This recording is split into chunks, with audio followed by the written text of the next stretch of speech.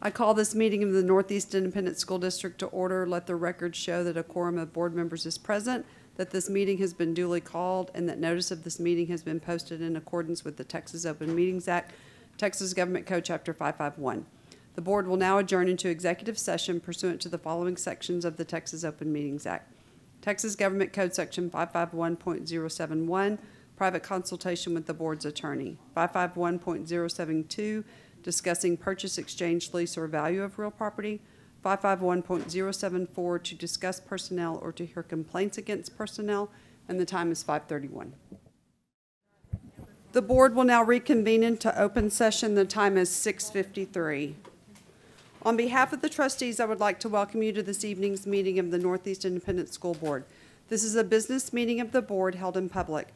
We appreciate your attendance and request your respectful attention.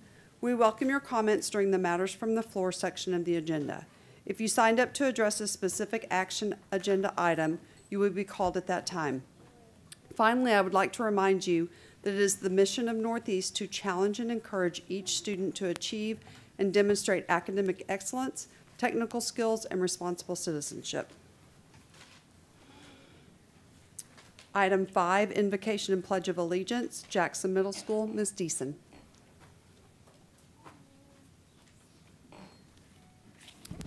Good evening, Madam President, board members, Dr. Gottardy, executive staff, and guests. It's my pleasure to introduce Joey Verstegen, who's going to be doing the invocation for us this evening. He is here with his mother, Janet Verstegen. Joey's a member of our NJHS, our award-winning yearbook, which he always has a camera ready to take a picture at any time. He's a member of our basketball and track team, our All-A Honor Roll, and participates in academic UIL as well as our GT program. We also have Mia Hoffman here who's going to do our pledges for us, and she is with her sister, Nicole Hoffman. Mia is a member of our NJHS, our Honor Roll, a member of our volleyball and basketball team, and our award-winning band. Joey, you want to come on up? Thank you.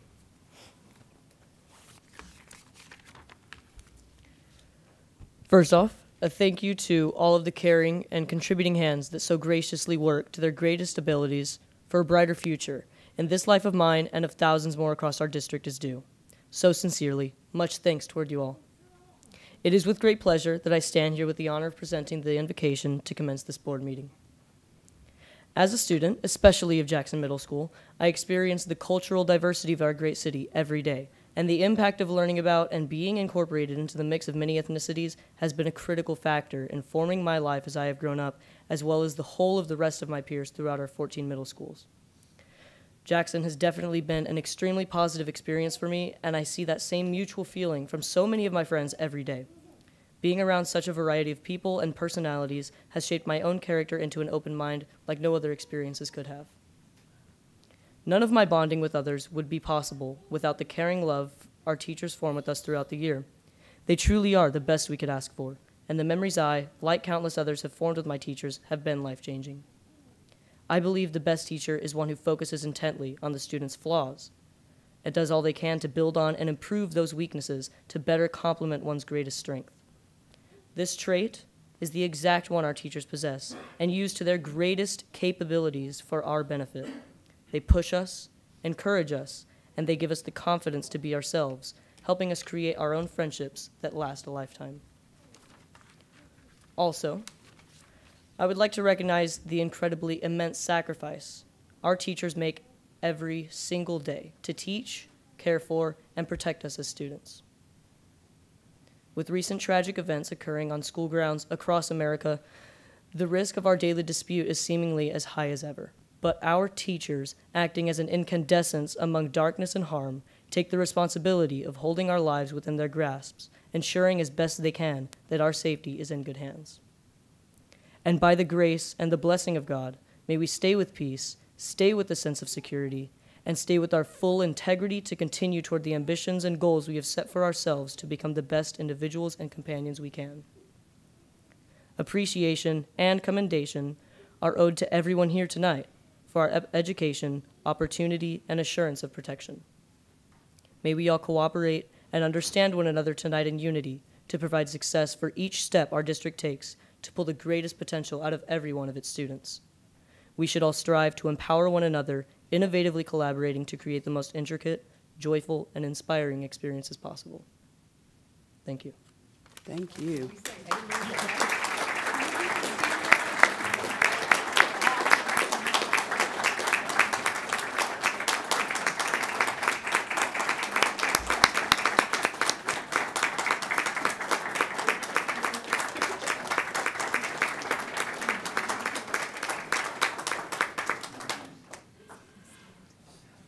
Please stand for the pledge.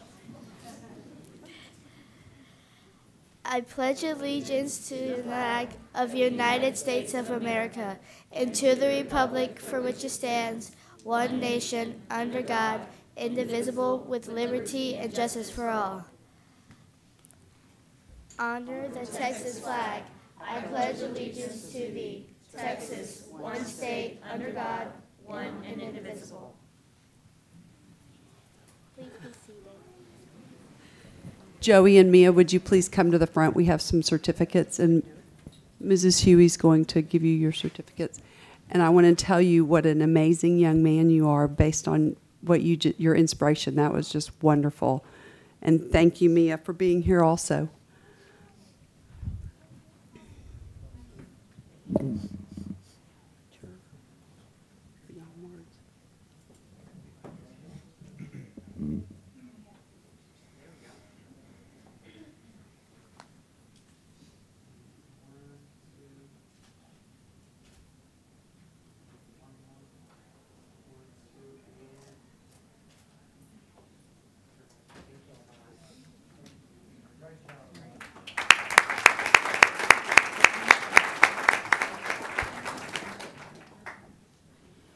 And I know that you have a big day tomorrow, so you are welcome to go home, have a good dinner, get a good night's rest. Thank you again for being here. We appreciate it.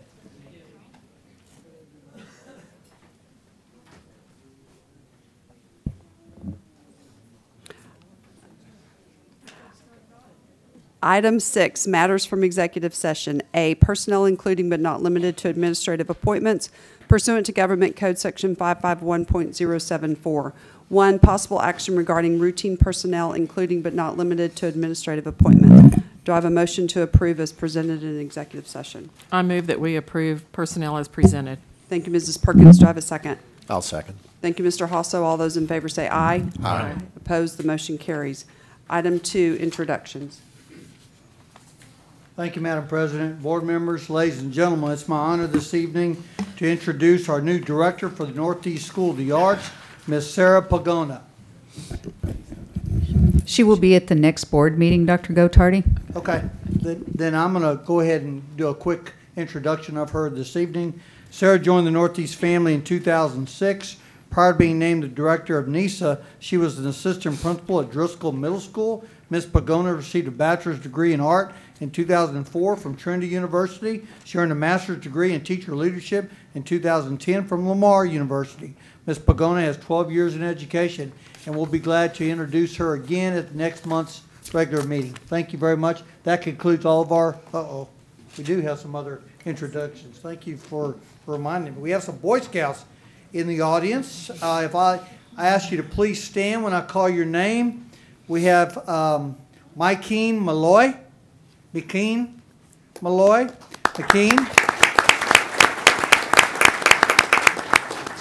McKean is a 6th grader at Bush Middle School, and he's here tonight to work on his citizenship in the community badge. Welcome and congratulations. Thank you for being here.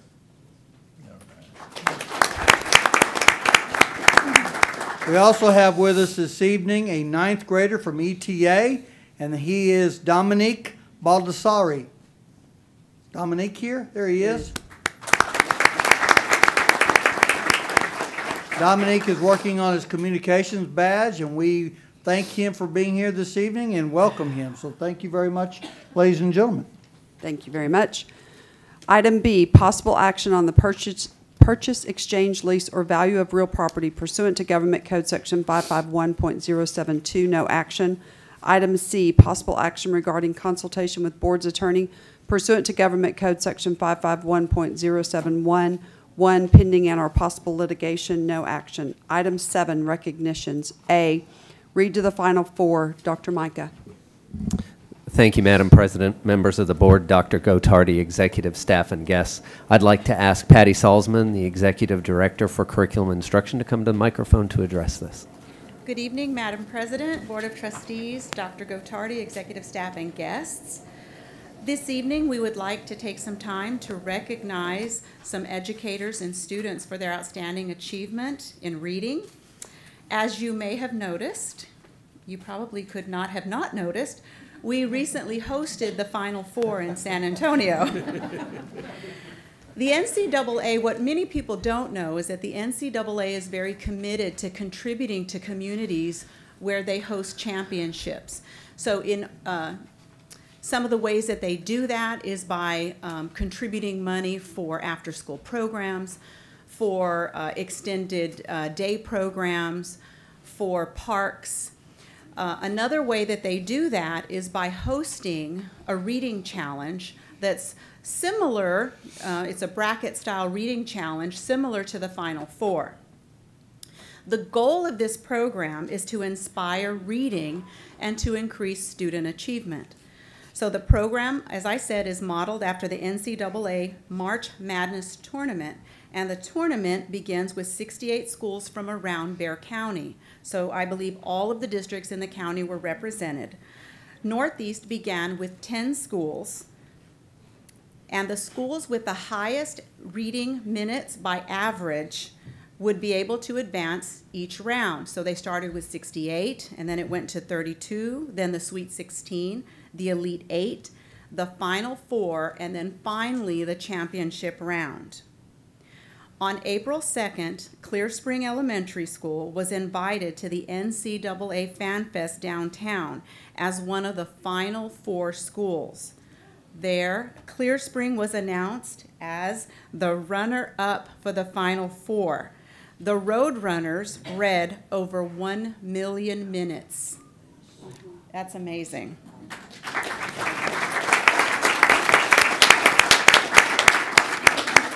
And they definitely had a blast doing it. And so tonight we would like to acknowledge the Roadrunners. So we're going to start. I'm going to ask you to come up here and face the board with the principal of Clear Spring, Carlos Hoffman, Catherine Bruni. She is the person who coordinated it. She serves as the instructional coach on the campus. And then we also have several teachers. So Tanya Garza, Lisa Rendon, Courtney Teagarden, Kessia Vela, and Amber Leon. This reading challenge was for 3rd grade.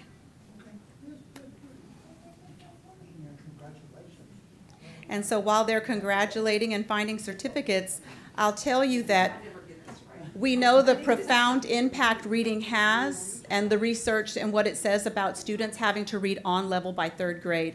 So we appreciate the NCAA's partnership in helping encourage the reading on the campus, and we acknowledge the commitment that these educators had to making sure that it went very, very well on their campus.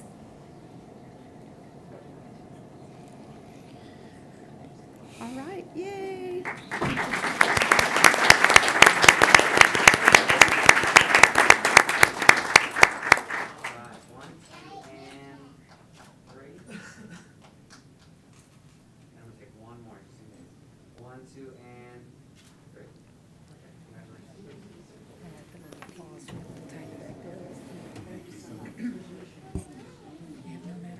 So, as with any great endeavor, it takes a village, right?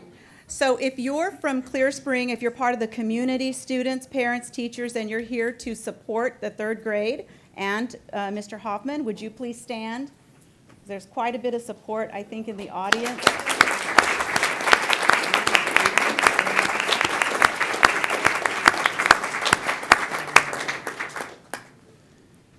So in addition to acknowledging the school that had the highest readers, there were also other awards given. So the NCAA they awarded a nice shiny bicycle to the 2 highest boys in the tournament of all the schools and to the 2 highest girls. And I'm very proud to announce that Northeast took both positions for top girl. Woohoo! So Bulverde Creek was also invited to the Fan Fest because both of the students are from Bulverde Creek. So at this time, I would like to ask Rory McCain and her parents, Courtney and Cesar Fernandez, to come to the front. Yay!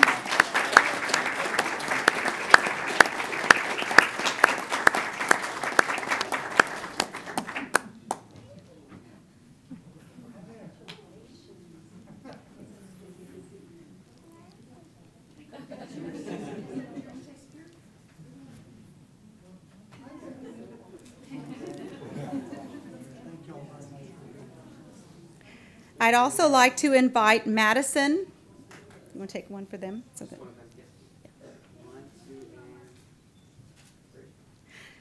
I'd also like to invite Madison Ortega and her mother and father, Michelle and Ruben Ortega.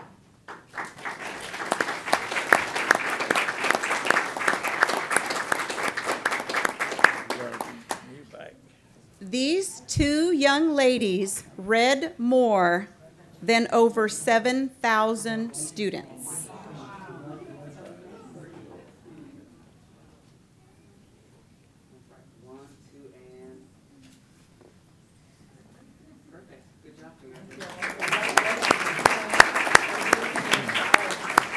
I'd also like to acknowledge, because we know that this wouldn't be possible if they didn't have a strong commitment to the Final 4 Reading Challenge. I'd also like to acknowledge the principal, Michelle McCoy.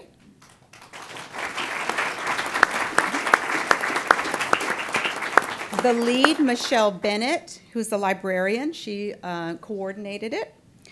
Yuna Choi, 3rd grade teacher. Sydney Arnett, 3rd grade teacher.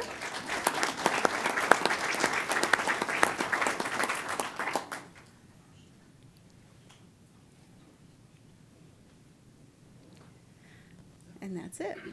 I think that we can all celebrate with the fantastic performance that Northeast had in the first NCAA Reading Challenge. Thank you.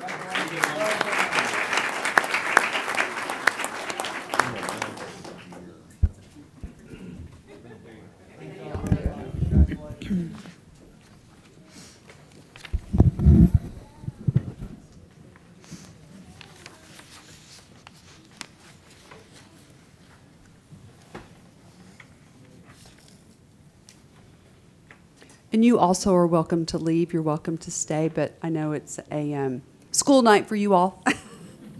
Big day tomorrow. Item B, 2018 TMEA All-State Musician, Dr. Newman. Thank you, President Grona, members of the board, Dr. Gottardy, executive staff, and guests. At this time, I'd like to ask Julie Shore, our Executive Director for Fine Arts, to address item B.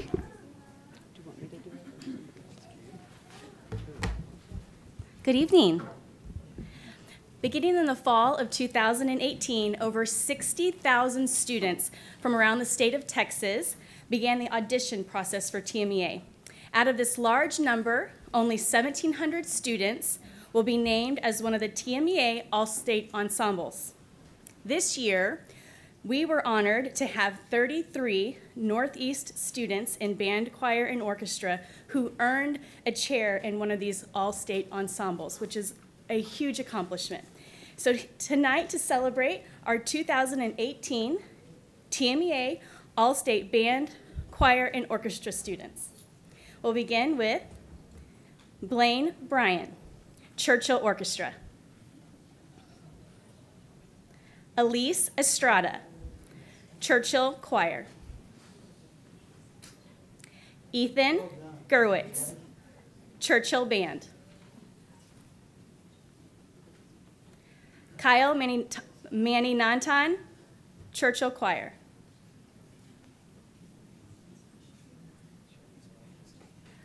Om Joshi, Churchill Orchestra. Anthony Page, Churchill Band. Abigail Stewart, Churchill Band. Owen Bjornson, Johnson Band. Tommy Brennan, Johnson Band. Eli Canales, Johnson Band. Nick Detmer, Johnson Choir. Braden Laird, Johnson Band. Isaac Lavigny, Johnson Band. Aaron Lira, MacArthur Band.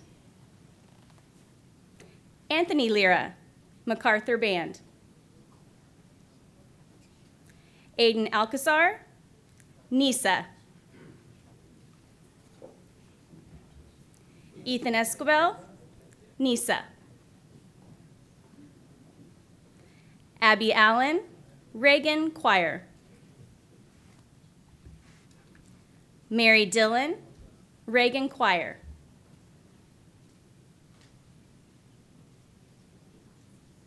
Kimberly Melendez, Reagan Choir. And Sydney White, Reagan Choir. I would also like to thank all of the amazing directors that helped make this possible. First, Mr. Jody Noblet, director of our music programs for the district. Jason Thibodeau, Churchill Orchestra director. Tony Ruiz, Churchill Band director. Evan Berry, MacArthur Band director. Dan Masaccio, Johnson Orchestra and Band Director. Mark Tweehughes, NISA Orchestra. Brooke Holyoke, Churchill Choir. Christy Brown, Johnson Choir. And Jarrett Littman, Johnson Band. Congratulations to all of our students and their amazing directors.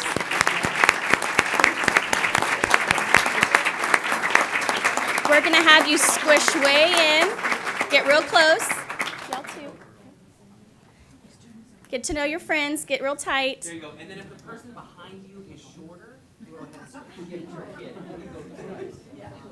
There you go. Kind of shift them. Keep going a little bit more over here.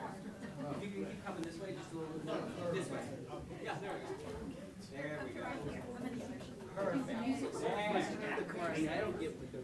Okay. It's a lot.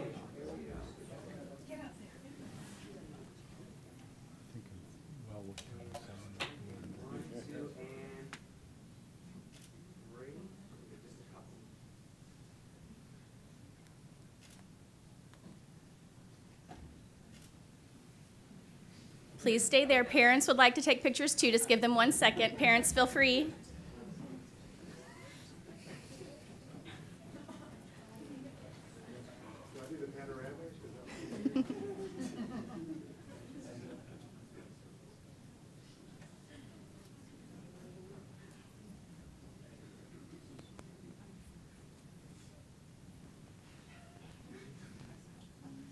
Thank you guys so much. You can exit right out the front.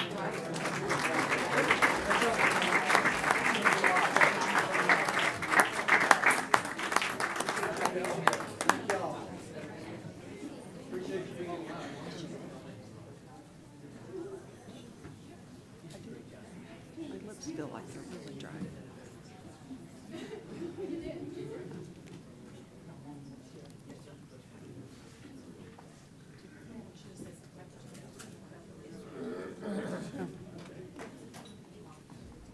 Thank you all for being here. Appreciate your time.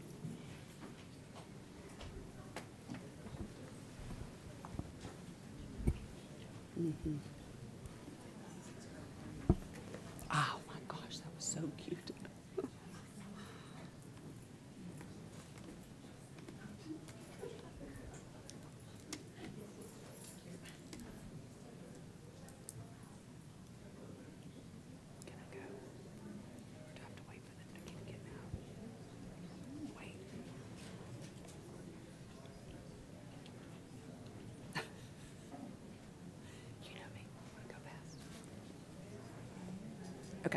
Item C, library services recognitions. Mr. Villarreal. Yes, Madam President, members of the board, Dr. Gottardy, executive staff, and guests, I call on Faye Haggerty, our Director of Library Services, to discuss this recognition.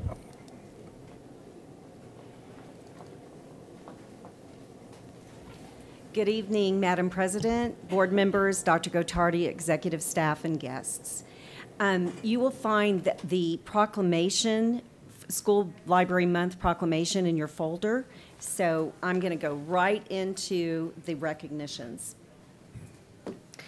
Librarians are first and foremost teachers, and to be recognized by peers in the following categories is a high honor. Since 1969, the Teacher of the Year program has honored excellence in classroom education and provided a forum to showcase many outstanding educators whose efforts and example have inspired their students, colleagues, and the community they serve. NEISD first-year librarian Tracy Shingler has been chosen by her West Avenue staff for this honor. Congratulations, Tracy. Come on up to the front.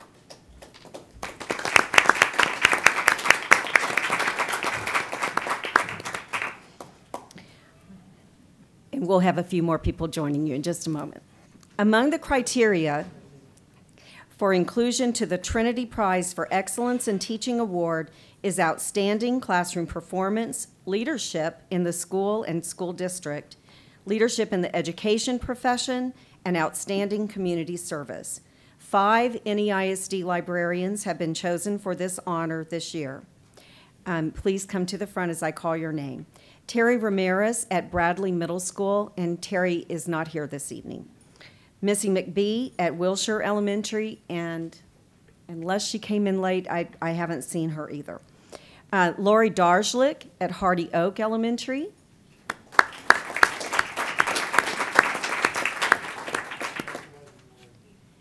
Dawn Fontana at Regency Place Elementary.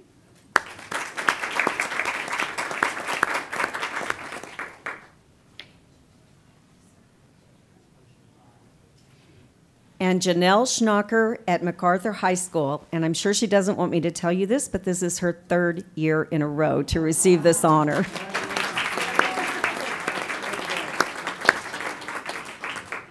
Okay, so picture time.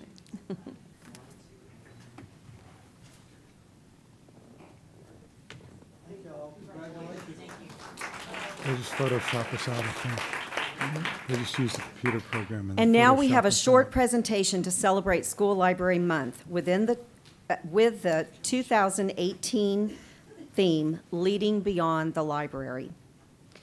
With Natalie Watts from Hebner Road Elementary, Cecilia Godoy at Ed White Middle School, Michelle Lewis from Kruger Middle School, Dee Dee Davenport, lead librarian for the Molly Pruitt Library, and Lynette Pettis, school librarian at Roosevelt High School, will come to the podium to introduce their videos and speak just a moment about what they and their students created for this presentation.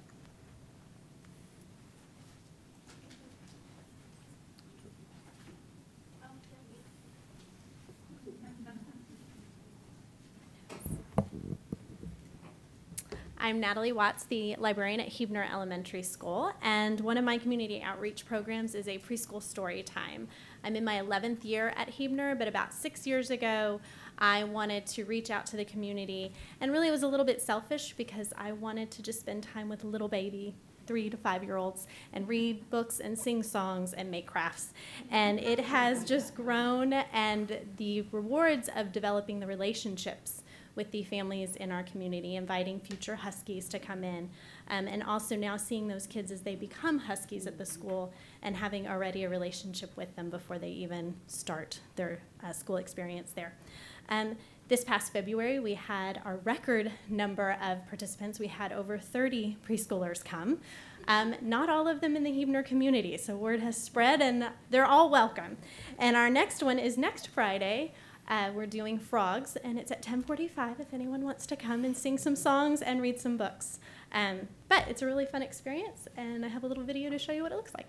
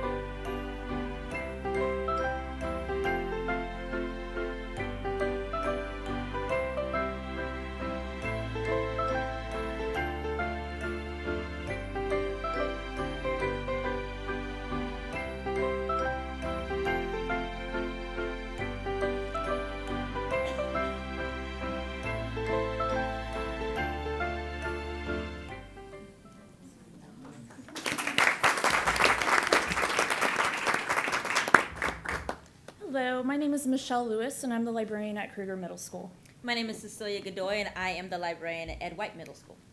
Last school year, the data program at Roosevelt High School sent out a call to all schools to participate in the STEAM Carnival to promote science, technology, engineering, arts, and mathematics by exhibiting some of those things that we do in our school library programs where we already incorporate those elements. I invited Cecilia to collaborate with me on this carnival because both of our schools feed into Roosevelt, and Ed White also has the data program that feeds into the data program at Roosevelt as well. So Michelle came up with the phenomenal idea to create floor pianos using makey-makeys, like in the movie Big, which is a little bit harder than it looks. But with our select students, we collaborated using Google Drive, lots of text messages, pictures, hey, how are you guys doing this? Hey, how are you doing this? Together. And we also had some low-tech options as well for the students to operate as well, origami bookmarks and Lego challenges. And we brought that all out to Roosevelt, set it all up as rookies and just went at it. We had a few issues with the weather, and so one of our pianos became instead a video controller to play Super Mario Brothers using a makey-makey because the atmosphere and the wiring and the makey-makey didn't quite go together. So we had a plan B, and it worked out, and we had our students. I had a few NJHS students and some other clubs come in and collaborate with me during the days, and they also came in to get some hours at the Data Carnival as well. I think, who are your students? You had librarians too? Yeah. So this year we decided to offer some low-tech options for our students. So we did things that we do in our libraries all the time. We allow kids to explore with Legos, Connects. We had some building challenges. And we also got a chance to share our library program with a lot of elementary students that are going to be feeding into our middle school, so that was really exciting for us. It's a big deal. Actually, we were asked to come back this year. Before we got a chance to volunteer, we were also asked. And we love it because it helps us to build the community ties, to see some of our future students, to meet parents, to talk up our schools and our programs. A lot of times people have ideas and they're not quite sure, and so they got to talk to us, see what we're doing. And we built a lot of excitement. And what we usually cater to is the younger, the brothers and sisters of those data kids, or just the community who've come in and to see what's going on.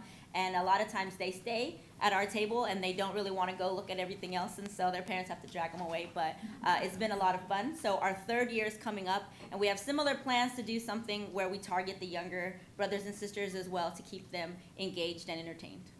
We hope you'll enjoy our video.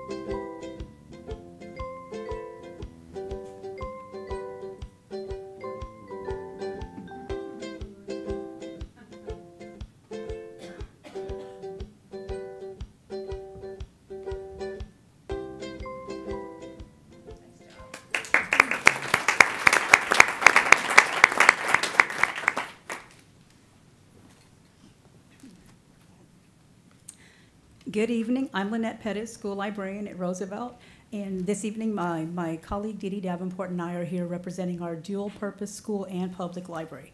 Having a public library on our campus really adds value to our school because it allows our students and teachers to benefit from having a double library collection, extended hours, and also 8 additional staff members to serve them. Good evening. My name is Dee Dee Davenport, and I serve as the lead librarian at the Partnership Library at Roosevelt High School.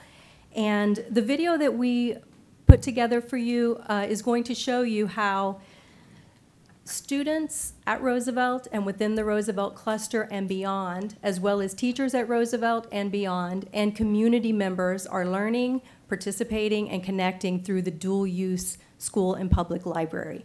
We are open 7 days a week, over 350 days a year. We hope you enjoy seeing some of the things that are happening at the library.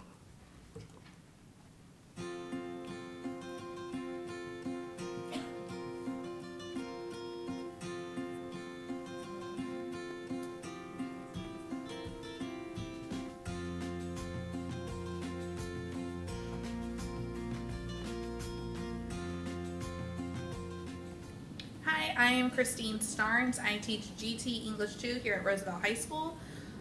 With Roosevelt having the public library with our school library, my students, my English 2 GT students, are able to use the children's section where we were able to create children's lessons that we took over to Camelot Elementary School. So the kids were able to pull books and use those as resources to help us come up with amazing lessons.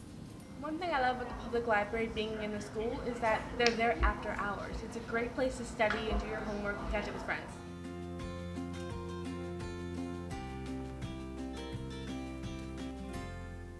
It's so powerful to be able to come in and see our pre-K through 5th grade kids loving to read, and then also seeing their excitement and their engagement when we're doing hands-on activities. There's so many things here to do. There's great technology. We have chargers inside of our couches. We have just all kinds of different things and activities for people to be interested in and connect to.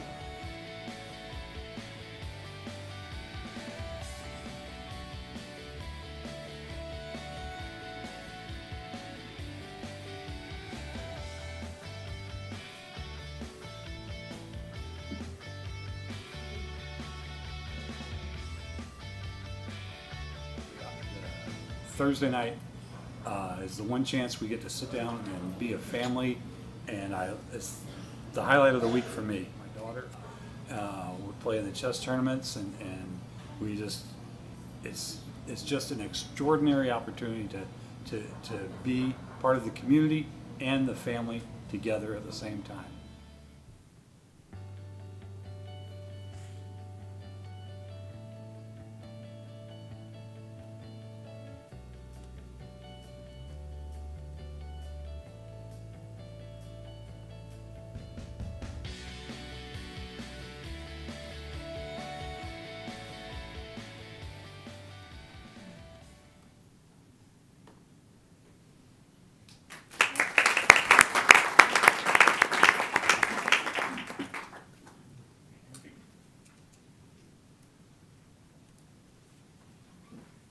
We just thank you so much for this opportunity to be able to share our Leading Beyond the Library journey. And I could not be more proud of these ladies and all of the rest of our librarians. Thank you.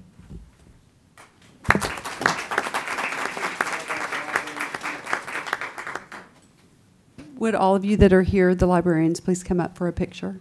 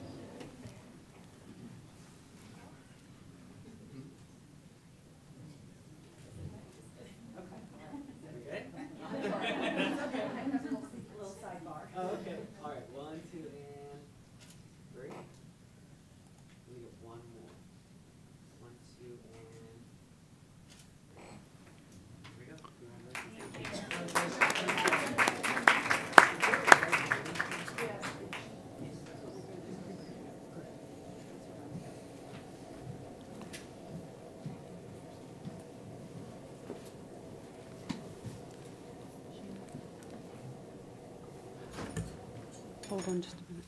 What? Okay, well, they're gonna have to, wait a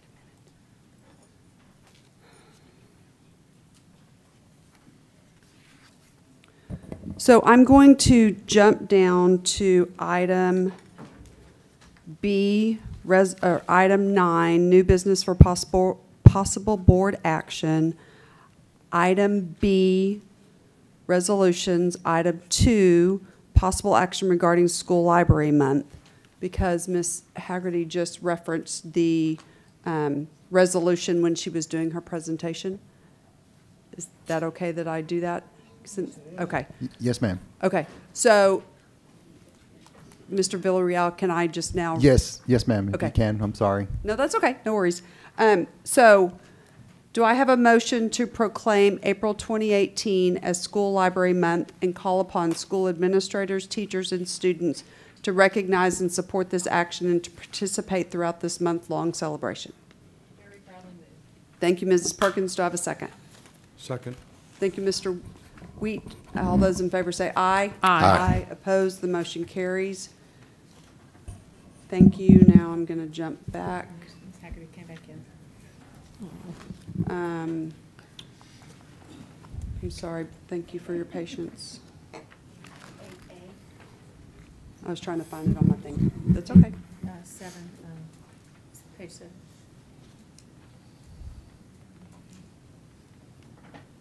Okay. Item 8, presentations. A, District of Innovation Public Hearing. Dr. Newman. Thank you, President Grona, members of the board, Dr. Gottardy, executive staff, and guests. I'd like to ask Gary Hardcastle, our Senior Director for Learning Support Services, up to the podium for this presentation. Good evening, Madam President, board members, Dr. Gottardy, and executive staff and guests. We are here tonight to have the public hearing portion of the designating NEISD as a District of Innovation. I'll wait until our presentation is posted.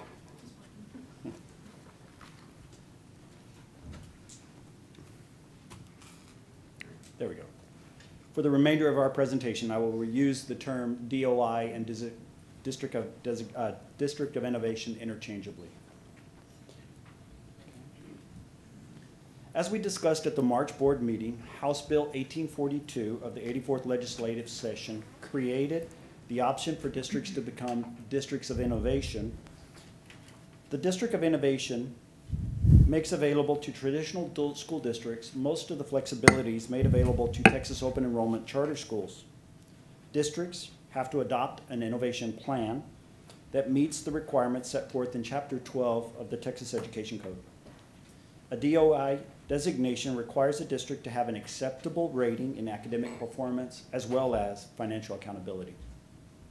The term or the length of time that a DOI designation may not exceed 5 years. And at any time, the district may amend, rescind, or renew a DOI plan with the majority vote of the DEIC and 2/3 majority vote from the Board of Trustees. Today, just like last time, I'll tell you a little bit of statistics and background information about DOIs in the state of Texas. Today, there are currently 722 DOIs in the state of Texas. You may recall that in March, when we presented just a few weeks ago, there were only 708 school districts that were DOI. And when we began this process 2 months ago, there were less than 600 school districts that were designated as districts of innovation. NEISD has had the opportunity to decide which of the available flexibilities best suit our unique needs. We can then create an innovation plan that is prescriptive to those specific needs. Since a DOI plan does not require commissioner or agency approval, the district has the autonomy to create a plan designated to specifically meet NEISD student needs. Following the signing of the board resolution at our last board meeting, a district-level planning committee has met on several occasions to ensure that the needs of our district are being addressed through this process. The team did research to ensure that NEISD students' needs remained front and center throughout this process.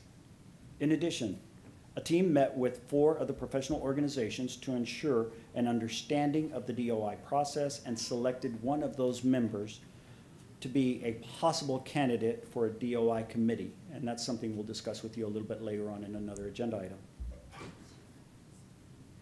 The needs that drove our recommendation for the flexibility, you may recall in our resolution, were uniform start dates for the school district. And what drove those decisions were the shorter semester 1, while semester 2 is several days longer. And it also affords our high school graduates some early college opportunities to take advantage of enrolling in our local colleges earlier in June. This academic school year, as you well know, our first day of school was August the 28th, and currently there is no flexibility allowing the school districts to start earlier than the 4th Monday in August. Having the flexibility to begin school or instruction earlier in the calendar year will enable the district to improve active learning by balancing the amount of instructional time in the semesters. This flexibility will allow teachers to better pace and deliver instruction before and after winter break. In addition, by having the flexibility to start and thereby end school earlier in the year, students will be able to enroll in those college opportunities I spoke of just a moment ago. Our current needs for teacher certification in high needs is driven by our specific needs in the area of career and technical education and our world languages. These two areas consistently stand out as high needs areas for the state of Texas, not just Northeast ISD. For example, student graduation plans and endorsement pathways are especially affected by not having a DOI designation when the district cannot recruit and retain highly qualified teachers in the area of career technical education and world languages. When we do not have a certified teacher in CTE or world languages positions, there is the potential of having a cycle of long-term substitutes in and out of classrooms to meet those needs. Having some flexibility, the district could consider qualified, non-certified persons and putting them on a pathway to attain Texas teaching credentials.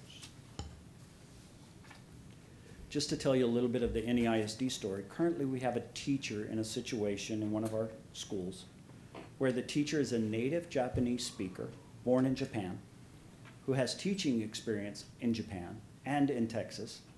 However, this teacher currently does not hold teacher certification in our state, and the flexibility of being DOI would allow the district to hire this individual or similar situations and putting them on a pathway to attain certification for Texas. This particular teacher has been a long-term substitute at that campus, and her students that she serves are highly successful in the language. This teacher is actively pursuing Texas teaching credentials now, and the Career and Technical, Human Resources Department and our World Languages Department are assisting this teacher in attaining those goals. And then this last slide here, at our last board meeting, we discussed our timeline, and we've had a few adjustments, primarily because the June 11th board meeting was adjusted to June 4th. So April 16th through the 30th, the proposed planning committee will explore and develop a DOI plan. On May 2nd, we'll take that before the DEIC, and if that plan is approved by the DEIC with a majority vote, we will then notify the agency of our proposed plan, and then at the next board meeting, we will be bringing the plan back to this group so that you guys could make your determination there. And that concludes our presentation.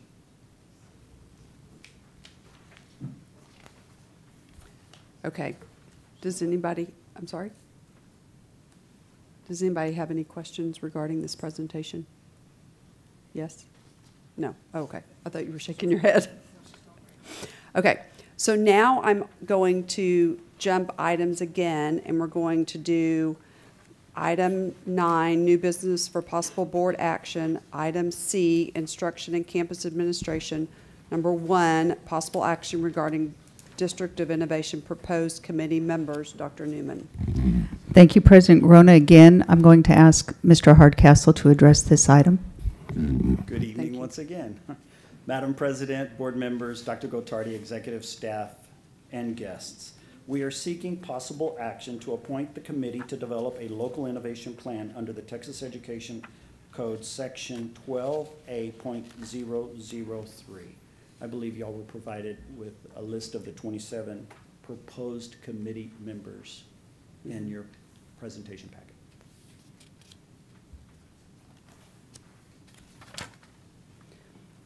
Does anyone have any comments about or questions about the proposed committee?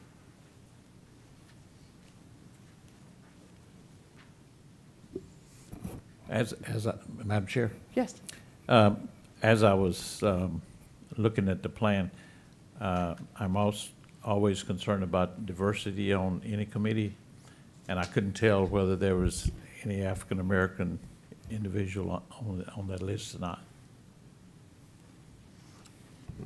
I'm looking through the list now. Mr. White, there is diversity on this committee, yes, sir. Okay. Well, he was trying to find the person. Okay. Yes, Well, we've. Well, specifically, I asked about an African American. Yes, sir. Okay, thank you. All right, any other questions? Seeing none, do I have a motion to appoint the committee to develop a local innovation plan under Education Code Section 12A.003? So moved. Thank you, Mr. Wheat. Do I have a second? Second. Thank you, Mr. White. All those in favor say aye. Aye. Opposed, the motion carries. Item 9, new business for possible board act. Thank you very much. I'm sorry. Jumping around, getting confused. A, Board Policy 1, possible action regarding Board Policy FDB Local, second and final reading. Dr. Micah. Thank you, President Grona. Board members, Dr. Gottardy, executive staff and guests. We have FDB Local, which just expands the employee child transfer to part-time employees. We have figured out approximately 1,200 to 1,300 employees could then possibly be able to do a child transfer within their feeder patterns that they work in. Miss Christy Wilbur, the Director for Pupil Personnel Services, is here if you have any other. But we recommend that you go ahead and approve FDB as presented. Okay, thank you. That's a lot, 1,200. Does anybody have any questions or comments regarding this? Seeing none, do I have a motion to approve the second and final reading of Board Policy FDB Local as presented? So moved. Thank you, Mr. Jaso. Do I have a second? Second. Thank you, Mr. White. All those in favor say aye. Aye. Opposed, the motion carries. Item 2, possible action regarding Update 110, first reading. Ms. King. Thank you, Madam President. Board members, Dr. Gottardy, executive staff and guests. We are asking the board's approval on first reading of Update 110. Update 110 focuses on updating and reorganizing several policies in the BB series of the policy manual addressing board member eligibility and qualifications, elections and vacancies, and removal from office. There are 10 policies. However, only one of them is the local policy, and the local policy has been changed on the recommendation of a survey that included the district's decision as allowed by law, including the number of board members, the length of board member terms, election schedules, and the general election date of the district, and the methods of election and voting. Okay. Does anybody have any questions or comments? Question. Yes, Ms. Hughey. Do we know why the term trustee is being lined out and replaced with board member? Is there a reason that, are they eliminating the term trustee, or? No, ma'am, not that I'm aware of. Found it curious that, don't they trust us? Well, they're taking out the entire sentence. Yeah. And adding a new sentence. Yeah, but just taking out the term trustee and replacing it with board member seemed strange. Okay, thanks. You could certainly ask them. for second reading. Sure. Okay, thank you. I'd appreciate it. Okay. I think it happened in some of the other policies too, that, in the legals, so. Didn't know if it was a pattern we were seeing. It wasn't referenced, but I will check and Yeah. get back to you. Thank you. Any other questions or comments? Seeing none, do I have a motion to approve the first reading of attached local policy included in Update 110 as presented? So moved. Thank you, Mrs. Perkins. Do I have a second? Second. Thank you, Mr. Wheat. All those in favor say aye. Aye. Opposed, the motion carries. Item B, resolutions. 1, possible action regarding National School Nurses Day. Mr. Villarreal.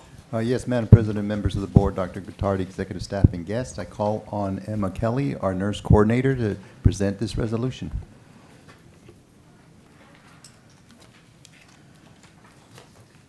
Good evening, Madam President, board members, Dr. Gottardy, executive staff, and guests. I'm excited and proud to be here this evening to request a resolution recognizing May 9th, 2018 as National School Nurses Day. I would like to share some information with you about these amazing, hardworking professional nurses that we're so lucky to have in our district. I'm happy to have Diane Rhodes here with me this evening. She's our asthma educator, and she'll be sharing a small token of our appreciation with you. The school nurses play a very important role in the educational process, as well as promoting health and wellness in students and the community. School nurses focus on early detection and correction of health problems. During the 2017-2018 school year alone, NEISD school nurses have performed vision and hearing screenings on over 23,000 students, referring those students who have difficulty seeing or hearing to ensure they are getting as much from their educational experience as possible. They've conducted acanthosis nigricans screenings on nearly 20,000 students to identify those at risk for developing type 2 diabetes. NEISD school nurses are specially prepared and qualified in order to practice preventative health measures, assess health, and handle referral procedures. A Bachelor's of Science in Nursing is a requirement for all campus school nurses in NEISD, a higher standard than those set by any other district in San Antonio. Our nurses have expertly delivered care during the 490,898 clinic visits that have taken place this year, and I thought that was at 2:30, so by this time we're well at 491,000. As a result of those clinic visits, they have made 118,000 parent phone calls to notify of conditions, confer about possible solutions, and to offer guidance and education. Another central responsibility of the school nurse is that of health educator to children and families, and liaison between schools, students, and community organizations. Health Services partners closely with many organizations to improve health and wellness, including the American Heart Association, the American Dental Association, and the San Antonio Metropolitan Health District. To highlight our relationship with the American Heart Association, you've been given a Fiesta Medal, which will show off our commitment to making NEISD a heart-healthy district and San Antonio a heart-healthy city. I hope to see an increase in the public awareness of professional registered nurses managing and providing school health services and the contributions school nurses make toward the future of NEISD children. Healthy children do learn better. Thank you. Thank you.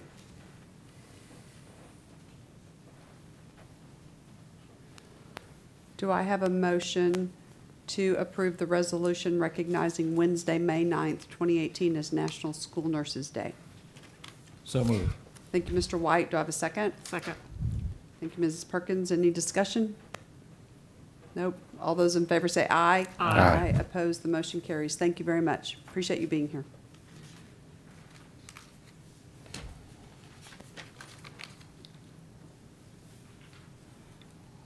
Item 2. Okay. Item C, Instruction and Campus Administration. Item 2, possible action regarding 2018-2019 District Instructional Improvement Plan. Dr. Micah. Thank you again, President Grona, members of the board, Dr. Gottardy, executive staff, and guests. Each year we bring to you the District Improvement Plan. I'd like to ask Ms. Terry Chidgey, Executive Director for Performance and Planning, to come to the microphone for this topic. Good evening. President Grona, members of the board, Dr. Gottardy, executive staff, and guests. Texas Education Code 11.251B requires that each district has a district instructional improvement plan, which I'll refer to as the DIP, developed, evaluated, and revised annually by the superintendent with the assistance of the district level committee. Our district's DEIC, our District Improvement Council, approved this document on March 28th.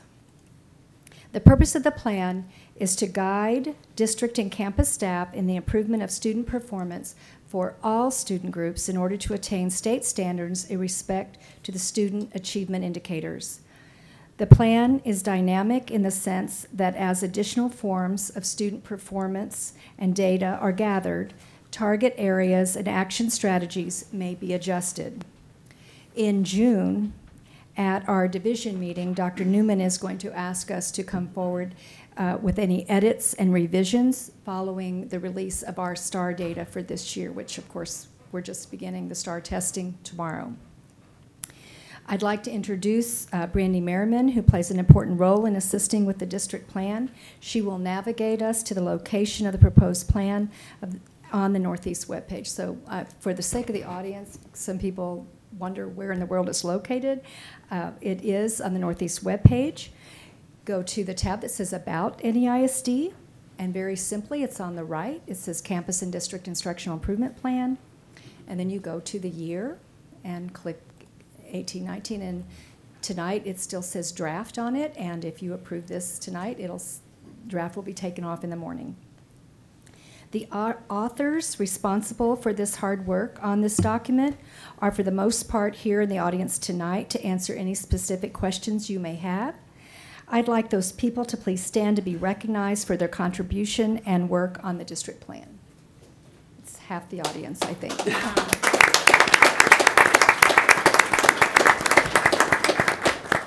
Thank you to each of you. Each of the contributors were given a copy of our district needs assessment that contained 4 years of data, including our district demographics, attendance, graduation, and STAR results. This data drives the objectives in the improvement plan.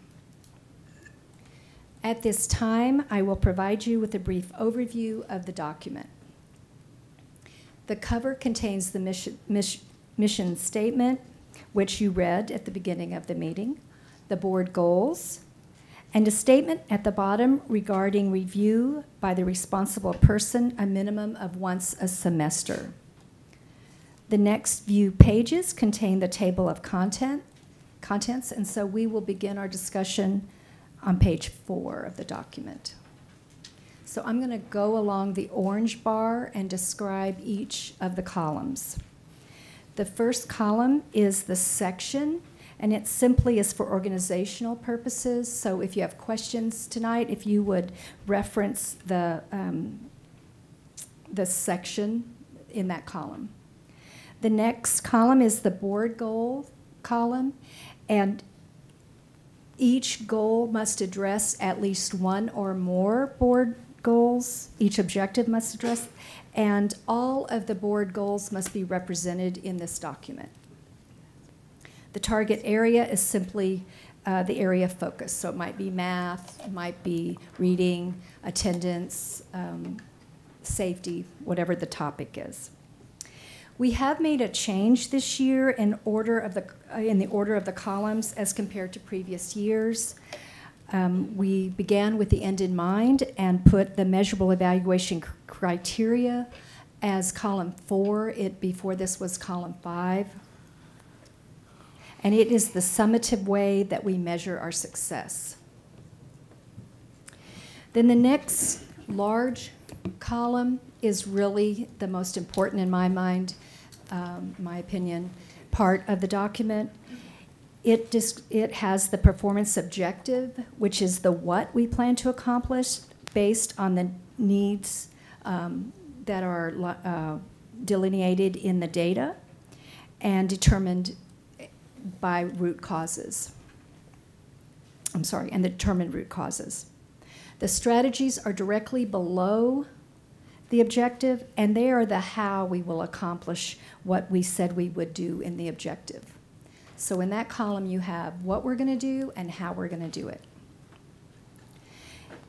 Next is the formative checkpoints. That is a new column.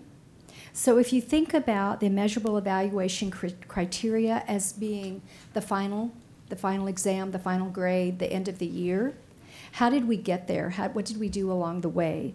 So we have checkpoints along the way, just as a teacher would have quizzes or 9-week tests or semester exams. So we have asked each of our authors to say, how will we check along the way to make sure we get there at the end of the year? We have always done this, but we have not put it formally in the document. Each of the authors can customize the months, so that particular one that's done by curriculum instruction, their checkpoint is going to be December and February, but somebody else's might be a different 2 months or even more than 2 months, whatever is specific to their check-in points. Then finally, there is a timeline and responsible persons. And then the resources is the final column. We are asking for your approval. Well, first I want to say, are there any questions? Skip right over that. You knew to skip right over it, didn't you? I tried. Does anyone have any questions for Ms. Chidgey or any of her Or any of experts yes. that are in the audience? Okay. I have a lot of questions, but nothing that's going to prevent me from approving this draft. So I think in the essence of time, I will email them me? Perfect. to Dr. Gottardy, and then he will send them to you or the appropriate person. Hey, I just had a few questions. Just a couple of explanations, really. In section 1.1-5, it talks about incorporating instructional model that promotes mathematical discourse, blah, blah, blah, such as the gradual release of responsibility. I kind of, what's a GR? G-R-R, GR. Patty Salzman will come up. Oh, and by the way, too, just before, while she's, I really like that new column that has the checkpoint. That's really cool. Thank Yeah. you. I'm not sure why we hadn't done that before now. Yeah, that's really nice. It's a good visual. Oh, is it gray?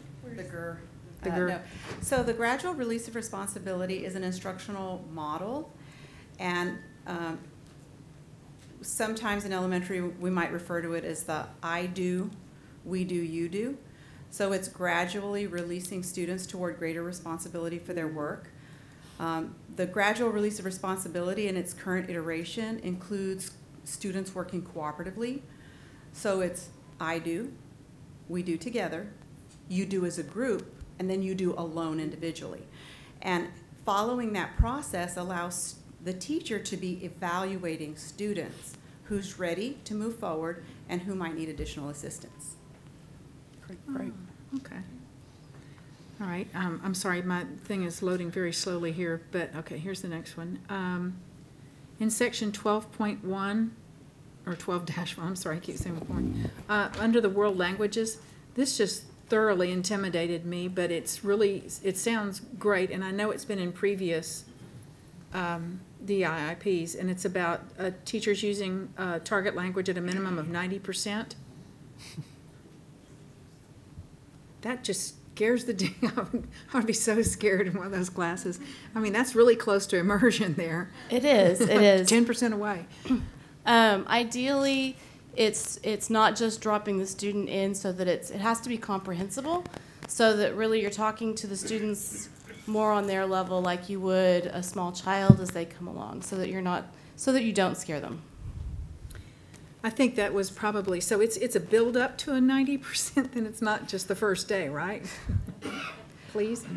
Yes. We do encourage them to build up quickly, because the faster that you get the students immersed in the language, and especially if you're talking about a language that's not Spanish, because we have greater opportunities, of course, for that being in San Antonio, but that's their only time that they get immersed in the language, so the sooner we can get there, the better.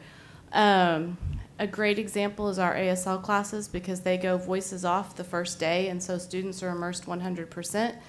And while they might come away surprised the first week, they are very, very adaptable. So, probably more adaptable than we are as adults.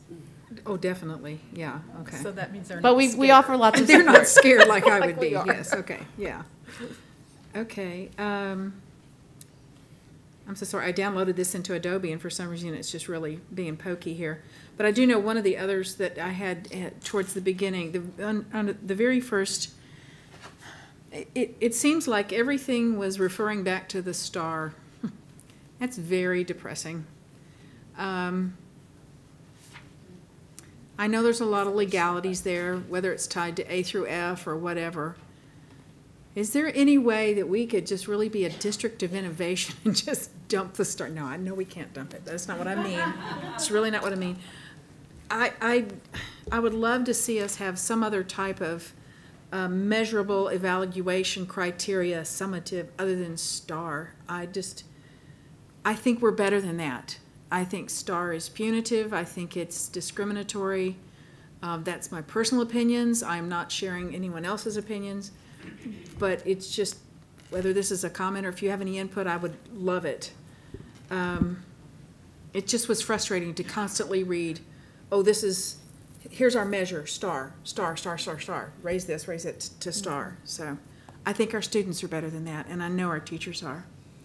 So I think that was an important piece for us to put the check-ins along the way, because we are ultimately measured. I completely agree with you, but we are ultimately measured by that.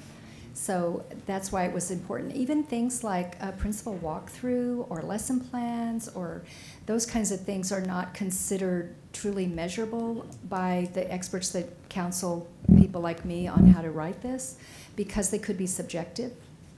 And so we are really encouraged to use something like attendance data or STAR data or K through 2 reading levels or AMC data for math for K through 2. And if I could just add, Mrs. Hughey, I also agree with you. And I think that these tests, what they were meant for was so that you could measure progress. Exactly. And taking everything else off of the STAR importance, I think it is a good instrument for measuring student growth, and it's uniform across the district as well as across the state, so it does serve a purpose. What about, as we see a growing trend of parents who think that they can opt out, or that they do opt out? They don't think they can, they do it. Is that going to have? It will if we have a large number of parents Okay, I know we currently who do opt not, out. but I do know in some other areas that they are seeing a growth in it. Some of the very large districts. And Mrs. Hughey, if that becomes an issue and impacts our measuring the growth, then we will have to have a discussion about what else to use. Okay. And then this is just a suggestion. As I read through this, and I read, these are always such incredible snapshots of our district and what is being done. The next time we have people write us that complain about bloated administration, I would highly recommend that this would be their required reading, because this shows exactly what all of y'all are doing. Can you imagine this work being funneled down to our teachers, and they would have to be doing this too? So this is such a perfect instrument for showing what goes on in this building that spreads out to the whole district. So it's just really great. So thank you. So I will say at the DEIC meeting, I had the opportunity to talk to several business people and parents, and we had a much more in-depth conversation about each part of it, and they were in awe at everything that goes on that they had no idea. I can imagine. Actually went on. Our parents, actually goes on. as some of the most invested parents in the district that stay involved and do everything, I'm sure have no idea what goes on. I don't even like to say behind the scenes. Mm-hmm. This is the scene. Right. So, okay, thank you. Thanks a lot. So we are asking, are there any? I was going to see, does anybody else have any other questions or comments? Okay. So we are asking for your approval of the NEISD Instructional Improvement Plan for the 2018-2019 school year as presented. Okay. Do I have a motion that we approve the NEISD District Instructional Improvement Plan for the 2018-2019 school year as presented? So moved. Thank you, Mrs. Perkins. Do I have a second? Second. Thank you, Mrs. Hughey. All those in favor say aye. Aye. Opposed, the motion carries. Thank you again, Ms. Chidgey, and everybody else who was here and who put a lot of effort into this document. It was, you all did a great job. Thank you. I do want to add one more thing in case I do not get to present, or do not present, I don't want to say get to, at the May meeting. I'd like to take a moment to personally thank Ms. Perkins and Mr. White for your dedication and commitment to the children of Northeast. I have attended every board meeting for many years, and I have great admiration for both of you and truly respect and appreciate your years of service to our district. So thank you. Thank you.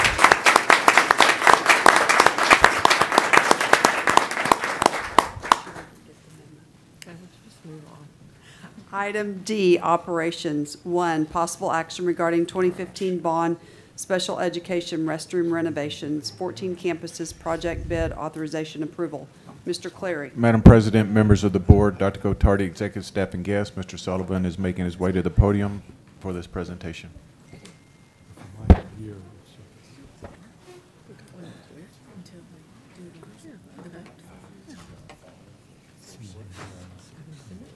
What?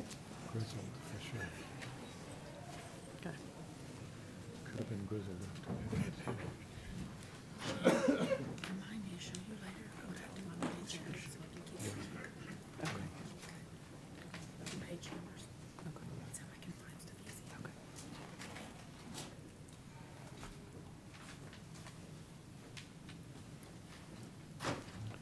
Okay, so those are 3 of Gary presentations, which is 45 minutes.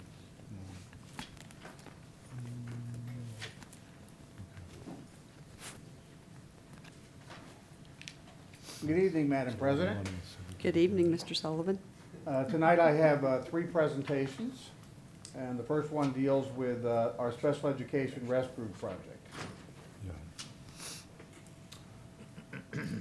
This is the agenda we're going to follow.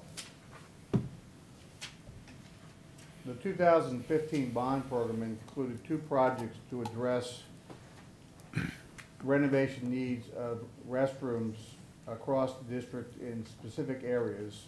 The first project we're going to talk about deals with special education, and the second project deals with just campus restrooms in general. Our project has 2 bid packages. Bid package 1 is led by Garza Architects. I'm seeing, I have Mr. Jesse Garza, principal partner and owner of Garza Architects in attendance. And he's got a good group of engineers, and Satterfield Ponticus will be assisting the project as our general contractor hired under the job order contracting program. Bid package 2 is led by our Carlson and Lammers group, and we have with us tonight Chris Lammers, who's principal partner with C.J. Lammers and Associates. And he's also got a good group of engineers, and Satterfield and Ponticus will also be performing the construction work on this project. These are the campuses included in the special education restroom project. We'll be addressing 1 special education restroom at each of these 14 campuses, 7 each of the bid packages. The bond program included a 15th campus, which was Regency Place, but at Regency Place with the new building addition, we included a special education restroom in that project, and so that covers that requirement. So this presentation focuses on the other 14 campuses. Oops. Just kidding. That was really quick. Woohoo, you win. Do we have a motion? Yeah. This is the scope of work that we'll be providing at the 14 restrooms. It's very comprehensive. These restrooms, if you had the opportunity to visit them, are in great need of work.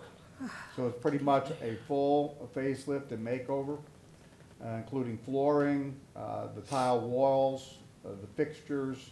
We're adding LED lights. We need a special electrical outlet for the changing table that comes with each of these restrooms, because the students that have the special needs need special equipment in order to be serviced.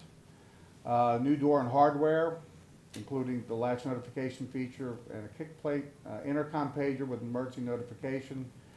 All of the HVAC and exhaust fans are going to be redone, and we're going to upsize all the restrooms to a standard square footage to meet ADA requirements. So some of our restrooms don't meet ADA requirements, the newest ADA requirements that are out there. So a very comprehensive scope of work. This is the floor plan for a typical restroom that we envision. It can be modified based on the unique nature of the campus layout, but this generally shows the components. You have the water closet, you have the lavatory, you've got the shower wand, floor drain. The changing table is located here with an electrical outlet. You've got to have the 5-foot clear turnaround for students in wheelchairs. And it's got an access in, if the campus has 2 classrooms, it has an access into each classroom.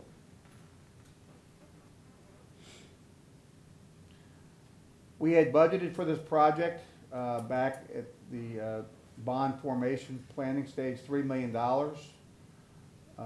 We have run through the analysis with both our design team and our job contractor and feel that we're going to need an additional $500,000 in order to cover all the construction costs we anticipate. So the project is slightly over budget. I've added a new slide to my presentation that you'll see in all future presentations that kind of shows you the timeline and brings you through the process of how the project was originally born in the bond program, and then takes you through the steps from bid authorization, schematic design approval, board approval, and you can see how the project might change over time. So in this case, we're only at the second step, the bid authorization step, and you can see that our original construction budget was $1,725,000 with an overall program budget of $2.5 million, including design fees, permitting costs, and so forth. And now we're estimating some 3 years later that cost is better stated at $2.5 million, giving us a total program cost that's $500,000 in excess of our original budget. And you'll see on the 2 follow-on presentations where we have some more information to how this better lays out for you. So you can see from reading the agenda item, there's not enough information there sometimes for you to be able to piece this all together. It'll be, I think, better explained when we get to the Johnson presentation. Our timeline is to address all 14 of these campuses over the summer.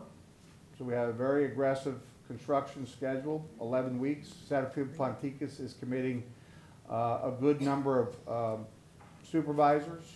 It's not going to just be one project manager and superintendent. We're going to need multiple project managers and superintendents in order to manage this project as we move through the 14 campuses kind of in a phased approach.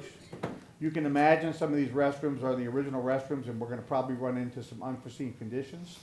So we're going to need the attention of both the contractor staff and the design team staff in order to address these as we go through.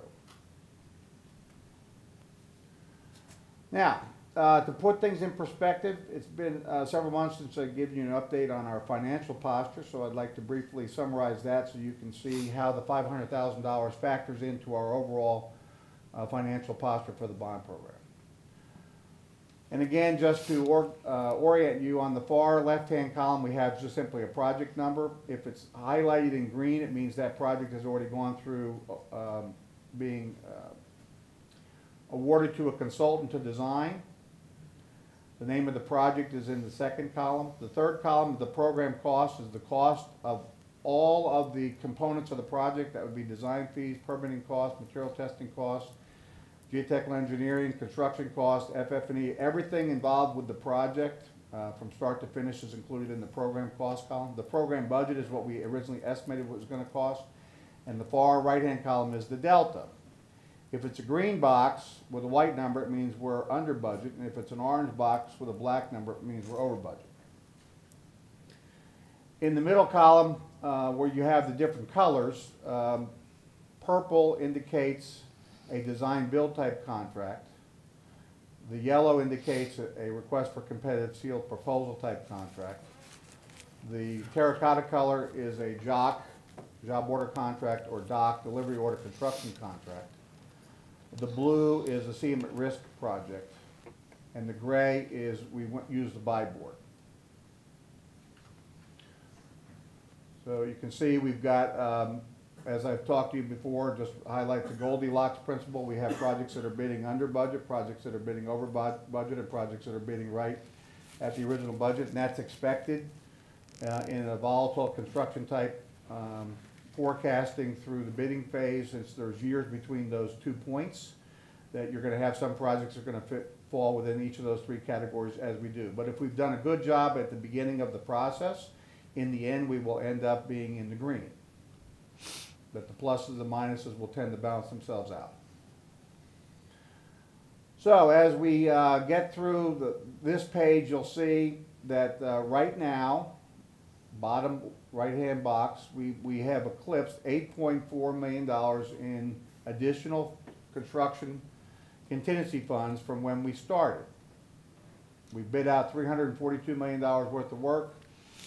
We have awarded $334 million worth of work, which means we have $8.4 million to the good. This does not include the bond global contingency fund that's under the purview of the superintendent and the school board. Now, moving on, I've highlighted where this project falls. So the project we're talking about tonight, you can see there's each of the bid packages is $250,000 over budget, so that's $500,000. We still have these, from here on to the follow-on slide, these are the projects that are left to bid out. And you can see what's left to bid out. Total program value amounts to $134 million. We've got a program budget of $131 million, which means we're going to run a shortfall of about, my estimate is $3.1 million. So in the aggregate, when we finish the bond program, the construction contingency controlled by the department I manage should be $5.275 million. Add that to the superintendent and board contingency of $50 million. We should end the bond program with about $20 million to the good. That you'll have the ability to do additional projects, buy down the bond debt. You'll have any number of options with which to spend those funds. I do not anticipate any way that we're going to need the $20 million to finish what's left in the bond program. We're well over 70% of the projects bid out to date, and what's left are really a group of small projects. And some I anticipate are going to be over budget, some are going to be under budget. So our recommendation tonight regarding this project, Special Education Restroom Renovation Project, is shown here, which is to authorize us to go out to bid for Satterfield and Ponticus to go out and receive subcontractor bids, recognizing that we need to increase the program budget by $500,000 in order to accomplish awarding this work when we come back to you at the next board meeting. I'm happy to answer any questions that any of the board members may have. Any questions? Where does the $20 million that's available, where does where does that actually go? That sits in there in the bond fund? Well, Mr. Moy hasn't actually sold all the bonds yet, so this is theoretical in terms of when he sells the bonds. If we sold all the bonds up today, and I gave him this information, we would have $20 million that would be unallocated. But it can't go back into the general fund? It cannot. Cannot, okay. Thank you. That'll be a later board agenda item down the road. What are we going to do with that $20 million? Right. But it will not go for the general fund. Anybody else have any questions? Can't. Ms. Hughey, did you have a question? Well, quit shaking your head every time you do that. Okay. All right. Thank you. Yeah, there was a gentleman misnomer, I think, with the taxpayers, because my wife was seeing a bunch of posts over Facebook this weekend of what bond funds can be used for and not used for. And you can't use it to pay teacher salaries or buy textbooks, but yet the public, I think, is very confused on the two different types of funding we have, the M&O and the bond, and they get it mixed up. Yes, that's a very true statement. Very true. Super true. All right, do I have a motion to approve the release of bid documents for the 2015 Bond Special Education Restroom Renovations 14 Campuses project using the job order contracting bid delivery method and authorize the general contractors Satterfield and Pontique's Construction solicitation of contractor bids for this project? So moved. Thank you, Mrs. Perkins. Do I have a second? Second. Thank you, Mr. White. All those in favor say aye. Aye. Opposed, the motion carries. And thank you, Mr. Garza and Mr. Lammers, for being here this evening. Appreciate that.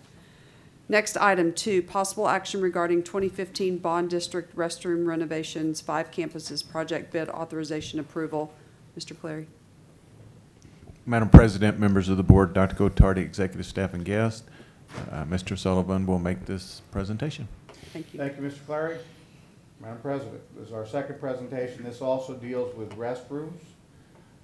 This was a project that was added late to the bond program, and the way we approached this project during the bond planning is, as you may recall, we put out a bond survey to all the campuses and asked them to rate themselves in about 100 different areas. And those campuses that gave themselves the lowest score, which we then went out and validated for restrooms, are the campuses that made the list for this project.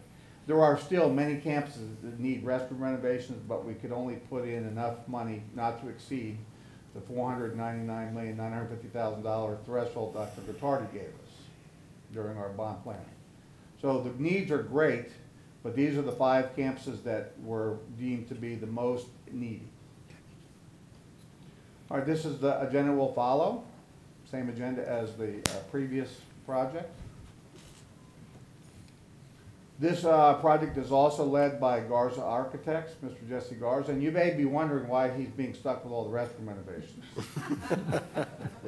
He is one of the new architects, and typically you start out with the more difficult multi-campus projects and you work your way up.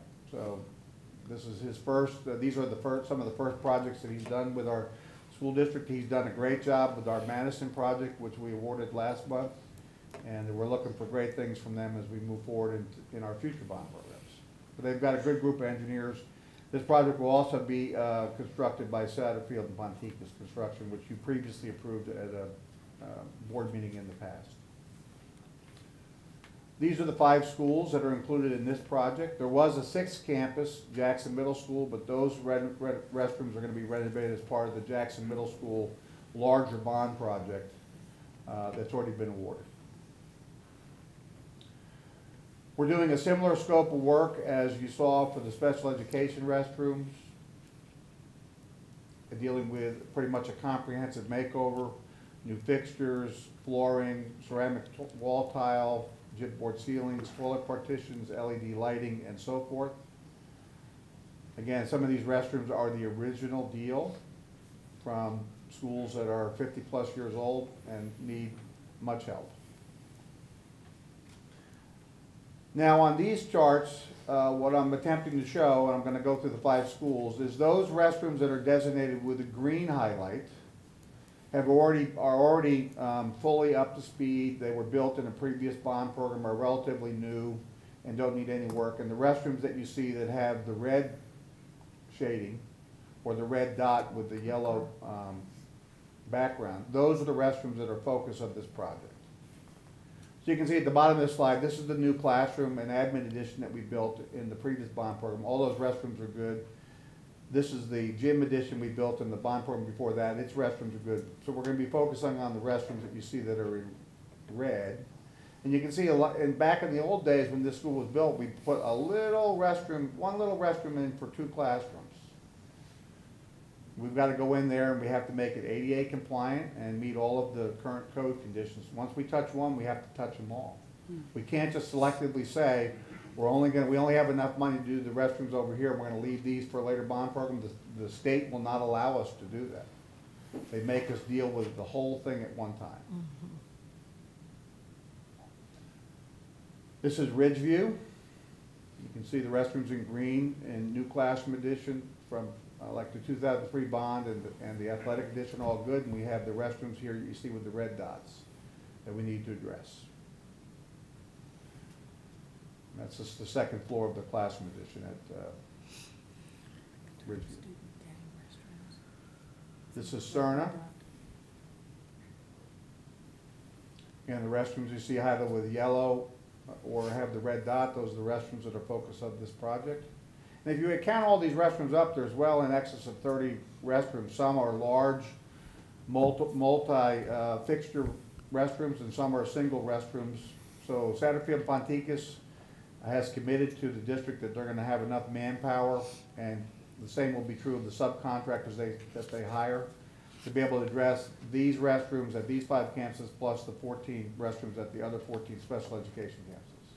But again, we're going to do all this summer. So by the time we start the next school year, all these restrooms are going to be addressed and in good shape. This is Walsham Elementary School. Again, you can see the new classroom addition and gymnasium were good. And then the original campus restrooms are the ones that we're going to be focusing on. And finally, Wilshire Elementary School. We had originally budgeted for this project $1.75 million. Based on cost estimates that both the design team and the contractor put together, we feel that we need to increase that program budget by approximately $625,000 in order to meet the anticipated construction costs. So that's going to be part of our recommendation this evening. And again, the new slide that shows the original construction cost of $950 versus our revised construction cost of $1.5 million, which leads to our revised program change of $625,000.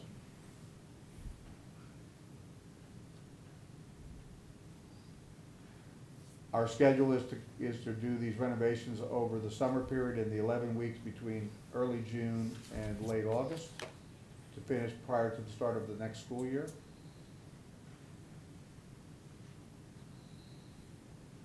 And again, this is a repeat of what we already showed, but I'll just highlight for you in this presentation that the project we're talking about is right there.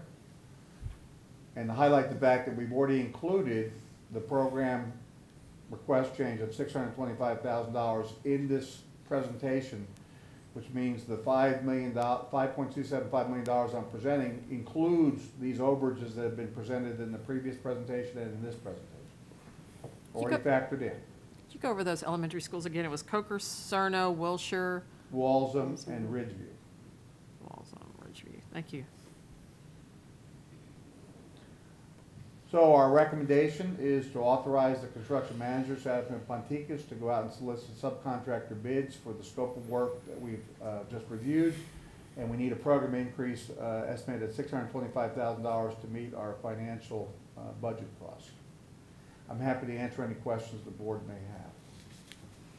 Any questions about this item? Seeing none, do I have a motion to approve the release of bid documents for the 2015 bond district restroom renovations 5 campuses project using the job order contracting bid delivery method and authorize the general contractor Satterfield and Ponticus construction solicitation of contractors' bids for this project? So moved. Thank you, Ms. Perkins. Do I have a second? Second. Thank you, Mr. Wheat. All those in favor say aye. Aye. Aye. Opposed, the motion carries. Item 3, possible action regarding 2015 bond Johnson High School Fine Arts Facility Addition and renovations project bid award approval. Mr. Clary. Madam President, members of the board, Dr. Gottardy, executive staff, and guests, Mr. Sullivan will make this final presentation. Thank you, Mr. Clary. Thank you, gentlemen, for your attendance tonight. Yes, thank you again for being here. All right, our final presentation is Johnson High School Fine Arts Addition Renovations Project. It's one of 3 campuses included in the bond program that we're going to receive band hall additions. The other 2 were Churchill and Reagan. This is the agenda we're going to follow for this presentation.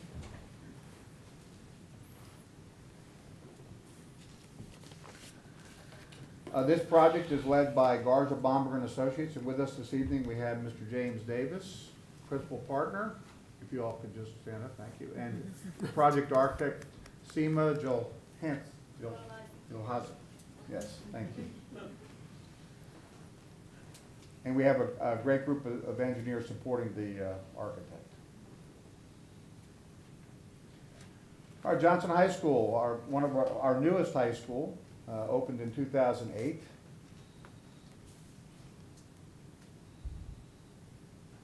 The project is going to build a second band rehearsal hall, which includes an office, a storage area, and we're going to build it in such a way that it connects to and is adjacent to the existing band hall, so that it makes the program use of the current band hall and the new band hall very seamless for the band director. Plus, there will have to deal with site improvement requirements that will need to be installed to complement the project that are shown on the slide.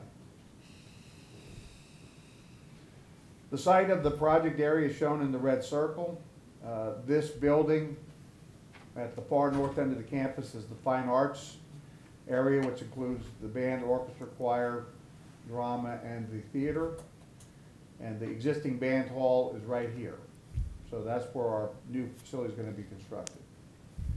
Looking at it schematically, you can see the pink shaded area represents the addition that's going to be connected to the building. And because we are using the same architect that designed Johnson High School, we're going to use the same brick blend. When the project is done, it'll be very difficult for anybody to even determine that there was an addition made to the building when it's all said and done. And there's an enlarged view that shows the new band rehearsal hall, the connecting corridor to the existing band hall. So we're going to have to essentially deal with the opening here connecting the two buildings together, which is the renovation work that has to happen so that it looks correct from both sides. And then you have the storage area, which has a sink in there, as well as an office area for the band leadership. We still maintain exiting doors, and we have a covered walkway that then leads out along the side of the building where they'll have their ability to park their truck to load band instruments for away games and as well as for competitions, because the band marching area is right across the way. We had budgeted for this project $2.5 million. When the bids came in, our best value contractor and our low bidder, Stoddard Construction Management, was $2.46 million, and I believe we have Mr. Bob Heffley here. Bob, are you here? Yes, sir. Bob Heffley represents Stoddard Construction Management. This is our first project with Stoddard Construction Management in about 18 years. They bid a lot of our projects and came in second a number of times, so we're very pleased that they had the right combination of subs and costs in order to win this project for your review tonight. But we will need to augment the program budget by $375,000 to award the construction contract as was bid. And again, my new slide, this kind of gives you the history. So our original bond program had budgeted $1,975,000 for the construction cost, $2.5 million for the program budget, which includes all of the other fees and services. And we had no delta. When we came to you back in May of 2017, a little under a year ago, we felt that we were still in budget and had no need for a program increase. When we came to you in February, we anticipated, based on our current budget review, that we were about $100,000 over budget. You authorized us to go out to bid, and when we came back to you tonight, we have the bid award recommendation, which is a little higher than what we had estimated, $2,460,000, which leads to our program overage of $375,000. I will tell you that the cost of the adjacent outdoor canopy that we have included in the project is about $160,000, but the campus and we both feel that that's something that we should include, since there's a lot of time spent loading and unloading instruments that are very sensitive to the weather. Without it, the instruments would be subject to getting damaged if there was a rain event, and it happens sometimes when you're trying to offload or unload or load your truck. You're not going to sit there and wait for the rain to stop. You're just going to go for it. Our timeline is to begin work on May 1st, pending your review and approval tonight, so about 3 weeks from now. And we have a year budgeted for this construction project, finishing by April 30th of 2019. And in terms of the financial scorecard, I'll just highlight this project. Shows the program delta of $375,000 in terms of needs additional funding is included in our overall summary we presented of the $5.275 million that we have in our construction contingency. We've already accounted for this overage in our financial forecast to you. So our recommendation this evening is to allow us to award this contract to Stoddard Construction Management for $2,460,000 to do the fine arts additions and renovations at Johnson High School, requiring a program increase for this budget of $375,000. I'm happy to answer any questions that you may have about this project. Does anyone have any questions about this project? Seeing none, do I have a motion to contract with Stoddard Construction Management at a total bid cost of $2,460,000 for the 2015 Bond Johnson High School Fine Arts Facility Addition and Renovations Project? It is further recommended that the Board of Trustees grant the Superintendent, Associate Superintendent for Operations, and the Executive Director of Construction Management and Engineering authority to execute this contract. So moved. Thank you, Mrs. Perkins. Do I have a second? Second. Thank you, Mr. White. All those in favor say aye. Aye. Opposed, the motion carries. And thank you, Mr. Davis, and SEMA. okay, thank you. I was going to try and pronounce the last name and knew I couldn't. And then Mr. Heffley for being here. We appreciate you being here tonight with us. Item E, consent. Madam President, Oh, I'm before sorry. we begin the consent, there are some folks here that are here for the consent. I'd just Oh, like sure. to have them stand to be recognized. Of The course. only one I see in attendance is Mr. Tom Guido. He's who walking rep- out the door. Who is second in command of Guido Brothers Construction. Thank you. Mary Ann couldn't be with us tonight, but I wanted to compliment the way the firm has conducted themselves for our LEAD project. It's the largest project in the bond program, over $30 million, and they brought the project in under budget. And I'm Yay. just delighted by how hard they worked with the subcontractors and through the design phase and the bidding phase to bring the project in under budget. It was a great accomplishment, and we're very excited about getting your approval tonight so we can begin that project in June. Thank you, Mr. Guido. We appreciate that. Did a really good job. Thank you. And thank you, Mr. Sullivan, You're welcome. for all of your hard work. That's all I have. He's Okay. the only one here tonight. Okay, thank you. Item E, consent. 1, instruction and campus administration. A, take our daughters and sons to work day. 2, business services. A, waiver of penalty and interest. B, bid items. C, 50,000 purchases. 3, operations. A, 2015 bond elementary school walking tracks bid package 7, project bid authorization. B, 2015 bond elementary school walking tracks bid package 3, project bid award approval. C, 2015 bond Hidden Forest Elementary School additions and renovations bid package 1, site utility reroutes and temporary administrative area bid authorization approval. D, 2015 bond Lee High School new Fine Arts Center and campus renovations construction manager at risk project bid award approval.